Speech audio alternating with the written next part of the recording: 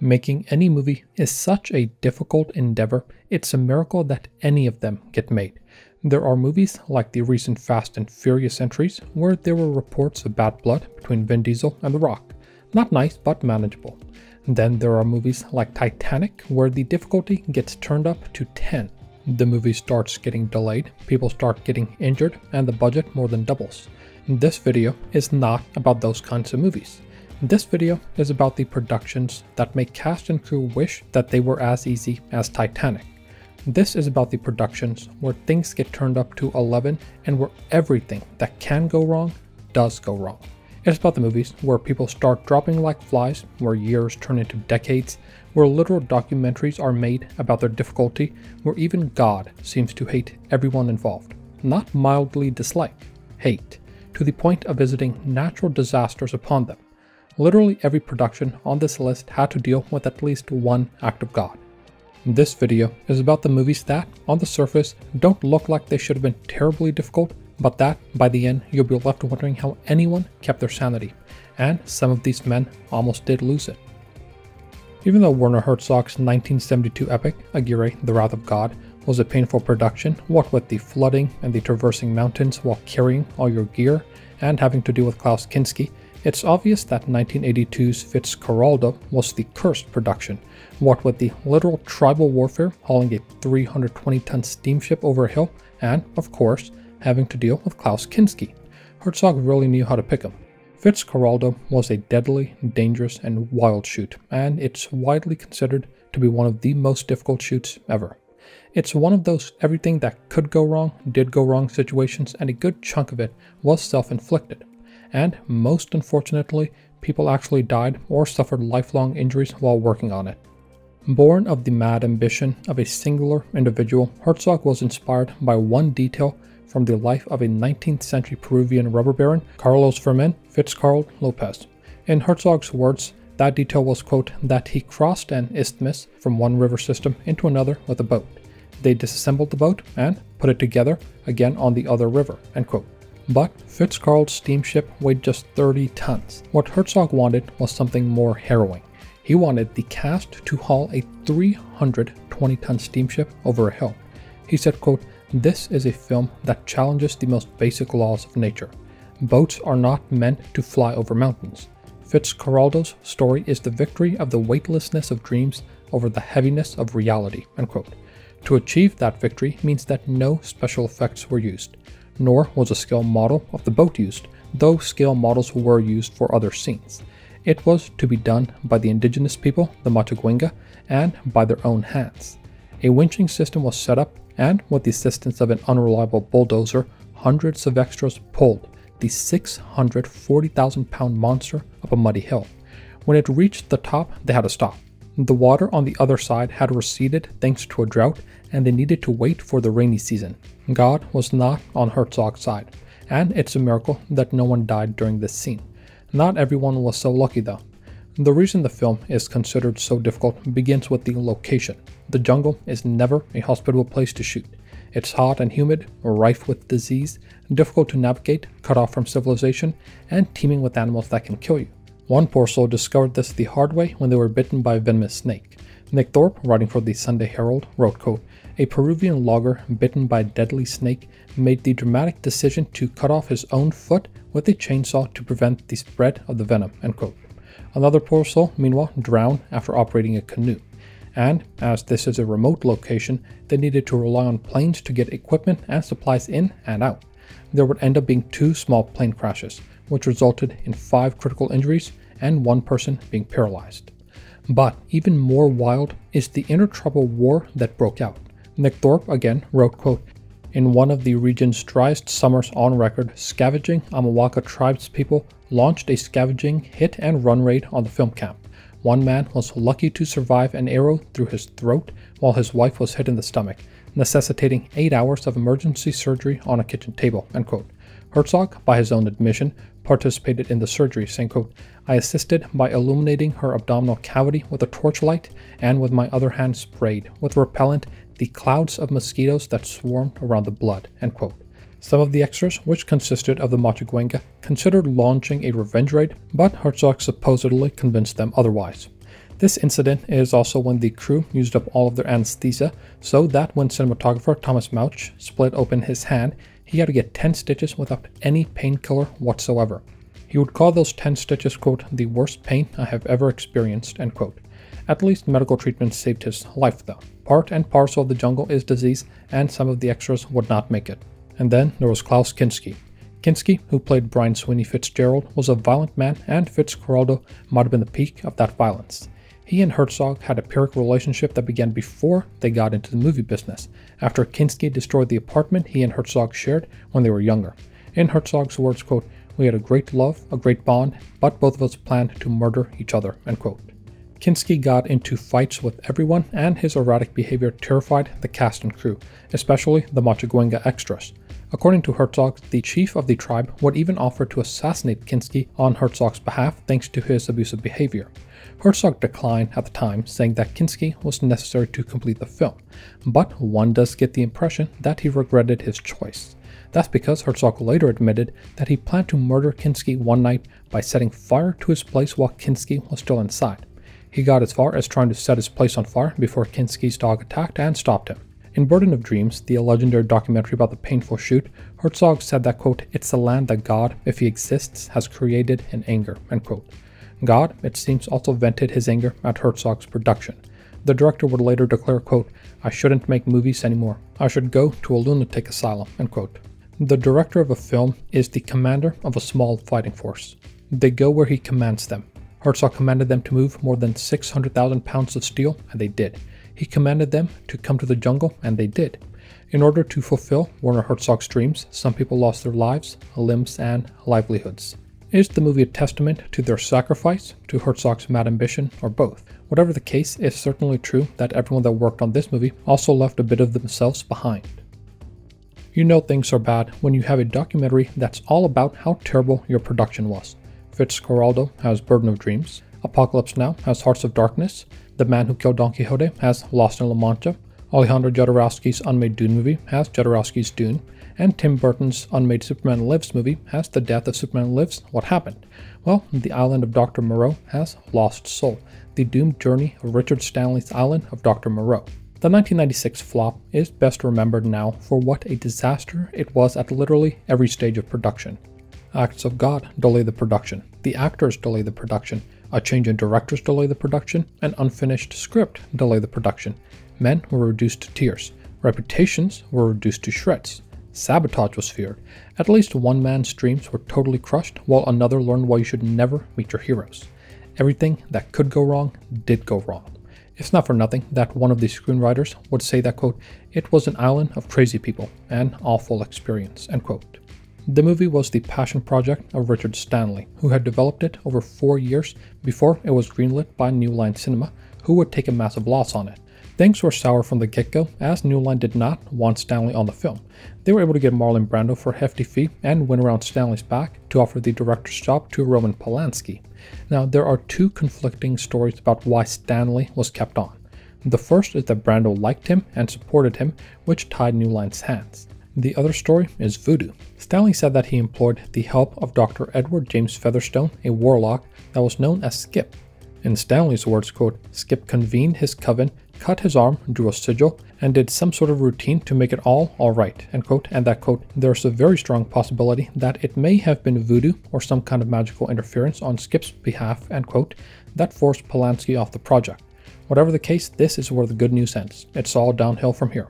First, Stanley was able to get Bruce Willis to join the cast as the lead, Edward Prendick, but Willis would have to leave before filming even began thanks to an impending divorce from his wife at the time, Demi Moore. He would be replaced with Val Kilmer, who also got served with divorce papers from his own wife. Kilmer immediately made things difficult, demanding that his shooting days be reduced by nearly half. To comply, Stanley switched Kilmer from Prendick to the supporting character Montgomery, who had less screen time. Rob Morrow was instead hired to play Prendick, but that would not last. Then, Cheyenne Brando, Marlon Brando's daughter, committed suicide. The reclusive actor became even more reclusive and retreated to his private island. He would not be on set when the movie started filming, meaning that Richard Stanley lost his only backer. It could not come at a worse time for Stanley.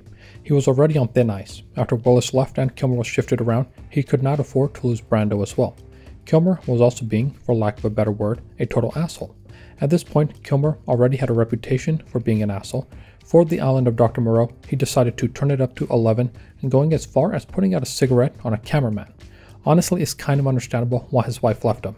He was dismissive and insulting of the script, undermined Stanley where he could, was not delivering his lines, and, spitefully, arrived 2 days late to the filming location near Cairns in Australia. At this already precarious time, the weather also decided to spite Richard Stanley. The set was pummeled by a hurricane which forced them to stop filming altogether. The movie, which would be notable for going over budget, barely began and the costs and delays were already piling up. It all got to be too much for Rob Morrow, who broke down in tears and begged New Line founder Bob Shaye to be let go. Shaye agreed, and this was after just 2 days of filming. That's all it took to break him. On the third day, Richard Stanley was fired. The man who spent half a decade fighting for this passion project, going so far as to employ the services of a warlock, was let go. New Line offered Stanley his full directing fee if he went quietly. Well, they miscalculated. The man suffered a mental break, started destroying documents, then up and vanished. New Line would increase security, fearful of sabotage. Even after Stanley was replaced by director John Frankenheimer, the production never recovered its footing. Frankenheimer himself did not really care about the project. He cared about working with Brando and getting a good deal for himself, which he did. He shut down production for close to 2 weeks in order to replace Rob Morrow with David Thewlis, bring on Ron Hutchinson to rewrite the script, and get Marlon Brando to come down and recalibrate. Frankenheimer soon learned while Marlon Brando also had a difficult reputation. He refused to learn his lines, spent hours in his trailer when he was supposed to be filming, similar to what he did on Apocalypse Now, showed up wearing white powder for some reason, wore a bucket hat, and did a bunch of other odd things. He also took a liking to Nelson De La Rosa, who he demanded a larger role for. Frankenheimer acquiesced. Ron Hutchinson, who idolized Brando, learned why you should never meet your heroes, saying that Brando, quote, was way beyond bored with the making of movies. Overweight, unprepared, mocking, dismissive, on the razor's edge where caprice becomes malice, the case for the prosecution is therefore easily made. He was indeed here to sabotage this movie, end quote. Frankenheimer, whatever he thought of Brando, was blunt in his assessment of Val Kilmer, saying, quote, I don't like Val Kilmer. I don't like his work ethic, and I don't want to be associated with him ever again, end quote. Of course, Frankenheimer wasn't exactly a peach to work with. He would quickly get on bad terms with many of the cast and crew. In a 1998 Guardian article, he didn't have much kind words for the movie, saying, quote, it was that bad, a horrendous experience in which I was working with a group of actors who didn't get along. Everything that could go wrong did go wrong, end quote. All of this was compounded by the fact that the script was being rewritten daily. People barely knew what they were supposed to be doing. In Thewlis' words, quote, we all had different ideas of where it should go. I even ended up improvising some of the main scenes with Marlon, end quote. All the while, Richard Stanley never left Australia. After suffering his breakdown, he retreated to a remote area in Cairns where he encountered some of the film's staff. They helped Stanley sneak back on a set as an extra and disguised him in full costume as one of the monsters. The former director literally became an extra and watched another man direct his passion project. When the movie finally wrapped after a painful shoot, Stanley said, quote, I took the dog mask off and showed who I was. Kilmer came up and hugged and kissed me and said how sorry he was, end quote. While it was a nice gesture, it certainly did not change the outcome. The movie was destroyed critically and commercially in no small part thanks to obstinance all around. As Ron Hutchinson said, quote, everybody behaved monstrously to each other, end quote. The Man Who Killed Don Quixote, directed by Terry Gilliam, was a hard-fought battle each step of the miserable way. Gilliam would call it, quote, one of those dream nightmares that never leave you until you finish the thing, end quote. The movie was absolutely cursed from start to finish, and irrespective of its critical or commercial performance, it's a testament to Terry Gilliam's focus, commitment, and sheer will. Seeing a movie to completion requires a dogged pursuit, and sticking with it for decades, like Phil Tippett did with Mad God, or Francis Ford Coppola did with Megalopolis, is admirable as a feat if nothing else. Gilliam, who's best known for his work on movies like Monty Python and the Holy Grail, Brazil, Time Bandits, The Fisher King, and 12 Monkeys, first had the idea for The Man Who Killed Don Quixote in the late 80s after he had read the novel by Miguel de Cervantes. He had no idea that between then and the release, decades would pass and he would cycle through several actors, scripts, false starts, and lawsuits to get the movie made. His first attempt fell by the wayside pretty quickly. He felt that the budget was too low and that he could not get the right actor. He left the movie to work on another project, which also fell through. For a moment, he got replaced by another director, but that didn't work out either, and the production was halted entirely. Driven by regret, Gilliam decided to give it another try after Fear and Loathing in Las Vegas, saying, quote, "That really hurts that I let a project I'm convinced I'm the best director on the planet to do slip by," end quote. And for a moment, things seemed like they were going well. Johnny Depp was cast as Tommy Grummett, a man who gets thrown back in time. Jean Rochefort was cast as Don Quixote. Gilliam's budget was $32 million and he started shooting in September of 2000. Then everything went wrong. This is how a Vox article described it, quote, "On the first day of shooting, a constant roar of jets at a nearby NATO airbase caused sound problems and delayed production. The next day, a sudden, violent storm flooded the set, washed equipment into a gully, and reshaped the landscape entirely. The set eventually dried up, but then Jean Rochefort, who was to play Quixote, was hospitalized with a back injury," end quote. Keep in mind that all of this happened in less than a week. Rochefort dropped out, and after 2 months, the production was cancelled. At this point, Gilliam must have figured that this was going to be a quixotic endeavor. The flood damage also was not covered by insurance, which was a major issue. The investors filed an insurance claim, which resulted in a $15 million payout. After a documentary about the project, Lost in La Mancha, was released, people assumed that the production was cursed. It's not hard to see why. Even cinematographer Nicola Pecorini would say, quote, "Never in 22 years of being in this business have I seen such a sum of bad luck," end quote. The project kept rebooting and failing, with actors like Ewan McGregor, Robert Duvall, and John Hurt coming and going. The same Vox article captured the vagaries of the financing as well. Quote, "Along with the actors, various funding sources came and went, with news of financial collapse and revival becoming a staple of movie industry coverage. Things looked good in 2008, then fell apart. The same thing happened in 2010 and 2013 and 2014. The movie's production was once again suspended in September 2015 when Hurt, who was set to play Quixote, was diagnosed with pancreatic cancer," end quote. Absolutely nothing was going right with this movie. A lesser man would have quit by now, but Terry Gilliam was not such a man, saying, quote, "It is not dead. I will be dead before the film is," end quote. Like Sisyphus, he kept pushing the rock back up only to have it come back down time and time again. In 2016, an unscrupulous producer, Paolo Branco, came in, lied about getting the funds necessary, tried to cut salaries, and steal the project from Gilliam, and everything got delayed again. 2017 was the moment of truth though. Gilliam got the money, though less than he wanted, secured his stars, who decided to take pay cuts, and began filming, which, shockingly, went off without a hitch this time. Production lasted from March to June of 2017. This required Gilliam to sidestep Branco, who would eventually sue and become a thorn in Gilliam's side for years. Branco even tried to stop the movie from being shown at Cannes, but was unsuccessful in his endeavor. Peter Bradshaw, writing for The Guardian, said that the movie was, quote, "the act of a furious Old Testament God with a serious grudge against Terry Gilliam," end quote. He was right about the grudge, but writing in 2002, he was wrong about his conclusion. More than a decade and a half later, Terry Gilliam won the battle. The curse was broken, though the mental cost must have been huge. Roar is a movie that uses real-life animals: lions, leopards, tigers, jaguars, cougars, and others.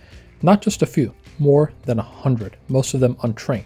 You can already tell where this is going.